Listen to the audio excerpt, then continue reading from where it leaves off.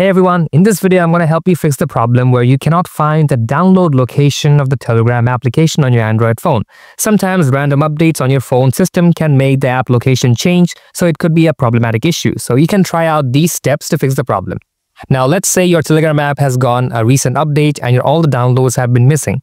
So what you can do is open up your File Explorer, go to your My Files application, and after that, we can go to the internal storage option. This process can vary from system to system, but most files, like File Manager, should be something like this. And here, we can go to the Downloads option. Here is the Telegram option and open this up. So this is basically your Telegram basic storage, but since you're having a problem and you cannot find it from here, what you can do is go back again to your main internal storage. And in the internal storage, at the top of it, you will find the Android option. Tap on Android, then go to Media, and here we can find that org.telegram.messenger.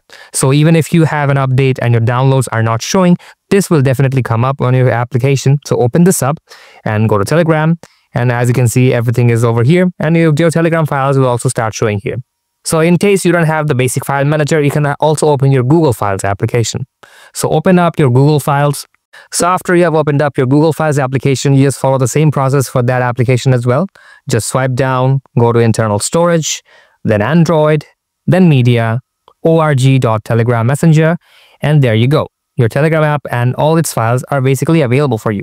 So if you found this tutorial helpful and it helped you get your Telegram videos and photos back, then be sure to give it a like and subscribe to this channel. As always, thanks a lot for watching.